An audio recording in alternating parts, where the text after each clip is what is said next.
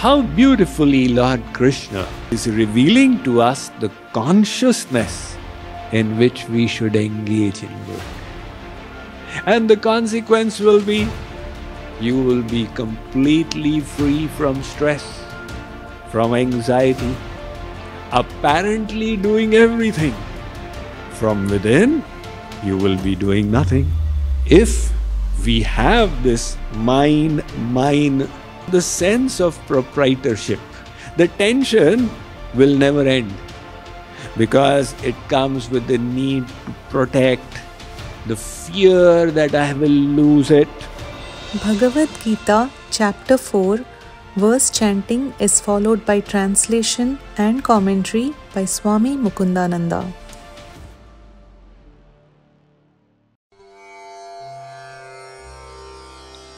nirashir yata-chittatma tyakta-sarva-parigrahah shariram kevalam karma kurvan napnoti kilbisham.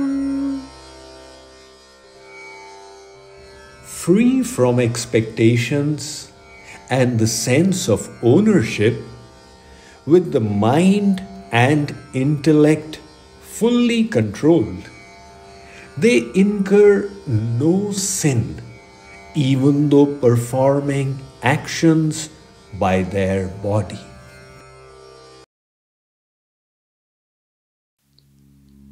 We people, when we engage in actions, we experience disturbance from within. There is hankering and aversion. We are affected by anxiety, fear, brooding, lamentation. The saints are also engaging in work. And even though apparently working from the outside, their internal state is different. So that inner state of working in divine consciousness is being explained. They are working without self-expectation. I need this is missing. And hence, there is no disappointment as well.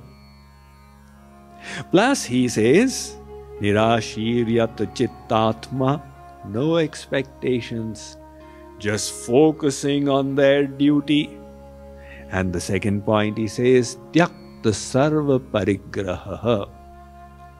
They don't have the sense of proprietorship. One devotee said to me in Delhi, Swamiji, come over to Nehru Place. I have got my flat there. So I went over and I said, which is your flat? Is it the floor? If it is, the person below will say that this is my roof. Or is it the roof? The person above will say it's my floor.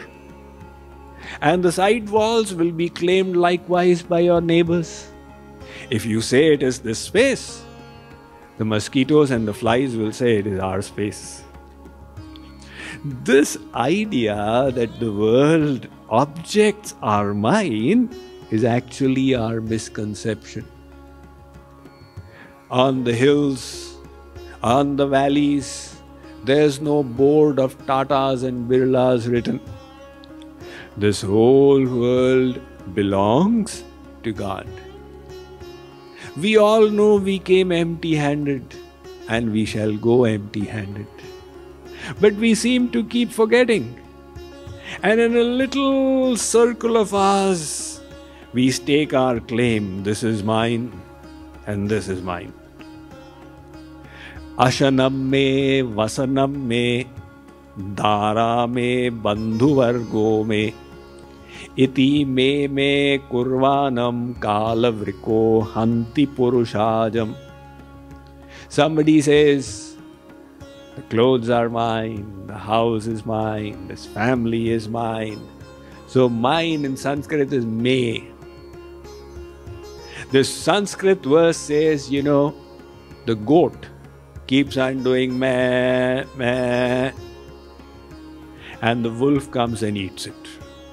Likewise, when we go on saying, may, this is mine, the consequence is that the wolf of time comes and eats us up and keeps us rotating in the cycle of life and death. So this concept that world is mine is keeping us in bondage. The saints are also living in this world, but they don't feel a sense of proprietorship. It's not that you have to renounce the world, they are right in this world.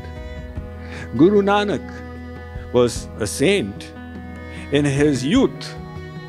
His parents, they saw that he is too devotional, so they got him married. And he was still not forsaking the bhajans. So his father would force him to go and sit on the grocer's shop that he owned. Now there, when a customer would come and ask for something, Guru Nanak would say, okay, wa ek, do, teen, counting. How many did you want? 15? 10, 11, 12, 13.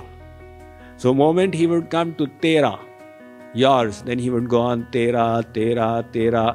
Everything is yours, my lord. So the parents realized that he can never be a shopkeeper. But that is an extreme attitude. Probably it becomes dysfunctional in the world. Rabindranath Tagore expressed his own sentiment of freedom from proprietorship. He was a poet par excellence. And the fact that he won the Nobel Prize for his anthology of poems called the Gitanjali was just a little accolade for the immense ability he had. And yet, out of his humbleness, he said, my lord, everything that is good in my poetry is yours. It has come from you. Everything that is bad is mine. It is because of my lack of surrender and my lack of complete connection with you that these blemishes are still there. So that is the freedom from the sense of proprietorship. Otherwise, if we have this mine, the tension will never end, because it comes with the need to protect, the fear that I will lose it. There was once an eagle that found a roti and it picked up the roti. Now the amount of anticipatory joy it was experiencing from the roti was immense. It's like what you would experience when you have that very special pizza, etc. So for the eagle, that roti was so promising, he took it up and went up into the sky. When the crows started attacking it. So crows from here and from there and everywhere. And the eagle was miserable, and then it said, okay, let go. The moment it released that roti, it found peace. So likewise, if we can give up the sense of proprietorship from inside, then what will happen?